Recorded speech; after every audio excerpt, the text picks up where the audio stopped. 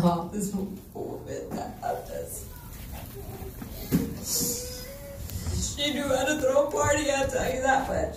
Woo! Don't let the tequila go because you're going to be fucked up. She was definitely a blessing, I think, to a lot of us that are here. Like, our niece just said, she had the doors open for everyone. You had a problem you needed to talk to. She was open ears. You needed a hug. She had open arms. The one thing I can say is that she was such a strong woman. Seeing her in pain hurt me every day. And I know now she's at peace. And as Dermo said, she's dancing.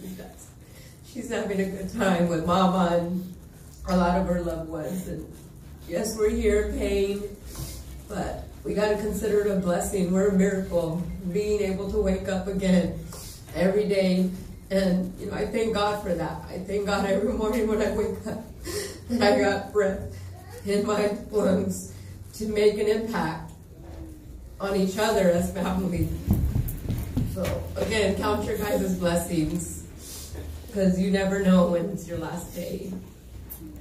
I love you, Tia, and I really, really appreciate everything you've done for me, my family, my kids, just being able to talk to you when I was in pain, and you were always there just to make us laugh and look at good times and, you know, party, and I love you. May you rest in peace.